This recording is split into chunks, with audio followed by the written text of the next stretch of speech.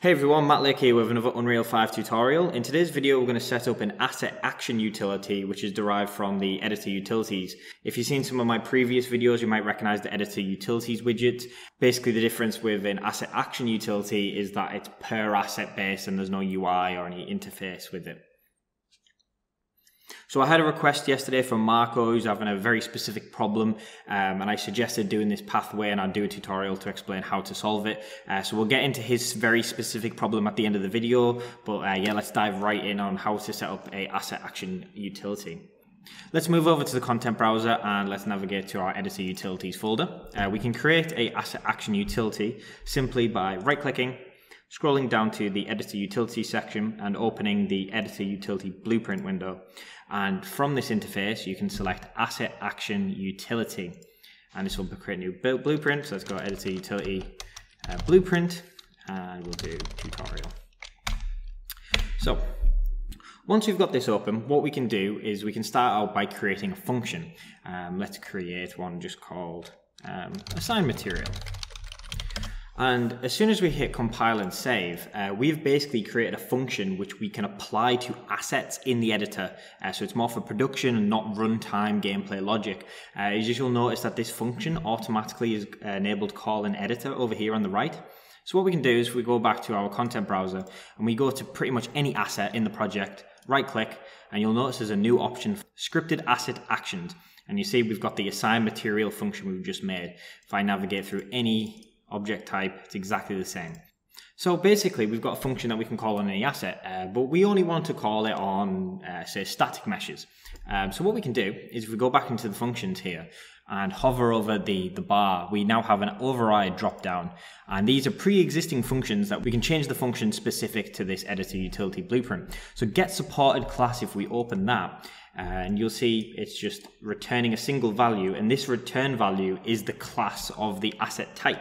So by default this is all assets in the editor, but if we just delete this node here and change this drop down to whatever we want, so in this instance we're going to pick static mesh. Let's just scroll down, look for our static mesh, and then we got a static mesh. Make sure not to pick any type of actor or component unless that's specifically what you're looking for. Make sure you're picking the asset type, so we're after static mesh. You'll notice now, if we navigate, if we open up any object type, it is not there unless we open up a static mesh, and we now have the scripted asset actions. So there we go, and we can only apply it to there. So if we go back to our assign material function, we can start doing things to these assets that we have selected. So we can start off by simply grabbing every selected asset. So we can do this by getting the get selected assets node, and we can plug that straight in. And what this is going to do is going to return an array of all of the selected assets, because you can do this on one object or you can select it on multiple. Okay, so what we're going to do is going to iterate through every item in the array with a for loop. So let's do for each loop. So we can deal with each individual asset individually.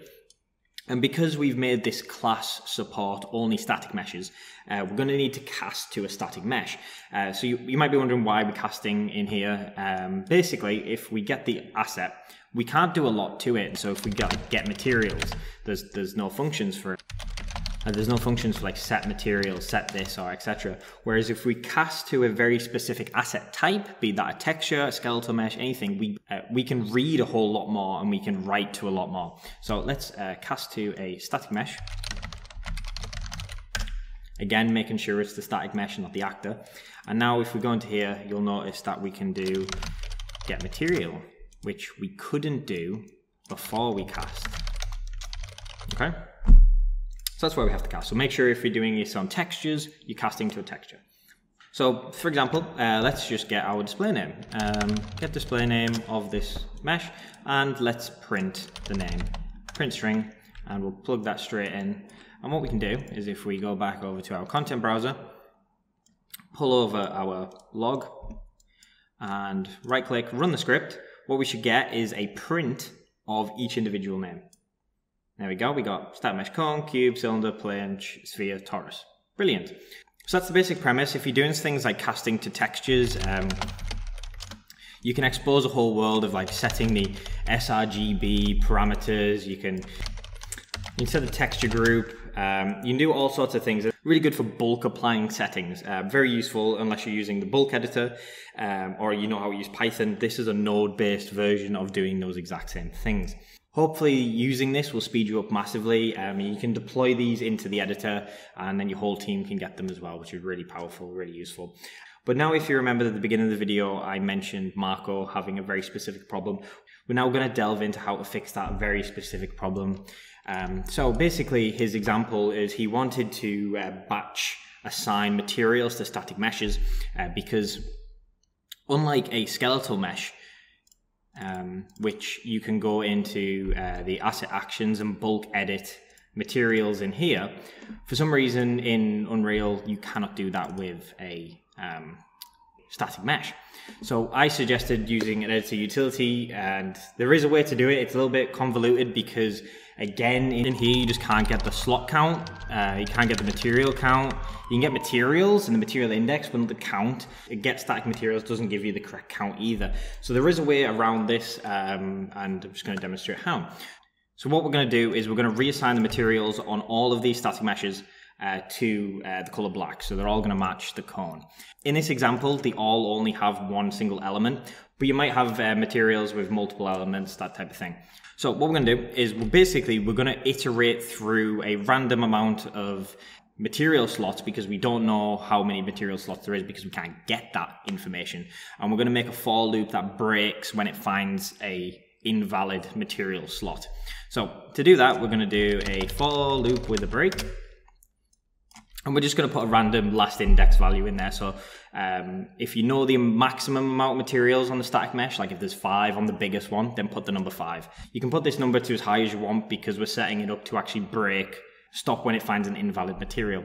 So from here, we're going to put a branch and we're going to break this if the index is not valid. So let's get a material from the static mesh and we're going to plug in the index from the for loop directly into there. Just tidy that up. And we're going to check if it's valid. So, are you valid? Plug it into there. And if it is valid, what we're going to do is we're going to, again off the static mesh, we're going to set the material of that index. Just tidy up our lines a little bit.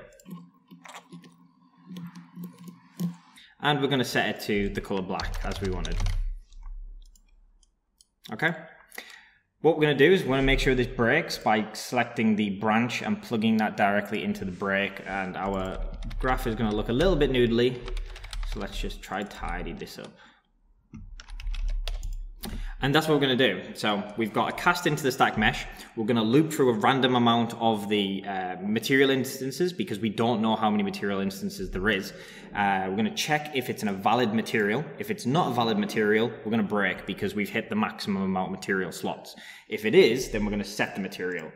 Okay, so let's go back to our content browser, select all of these, and boom, there you go. So I hope that helps Marco.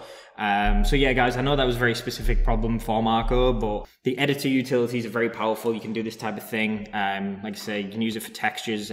We use it in my company for setting very specific texture groups per discipline. So there's one for the character team, there's one for the environment team, etc. So yeah, I hope you've learned something, and I hope that's helpful, Marco, and I hope that solves your problem so you don't have to manually do all of those material assignments. Thank you for watching. Feel free to reach out to me on Twitter at MattLakeTA or comment below. I reply to all of the comments. And thanks for watching. Have a great day. Bye.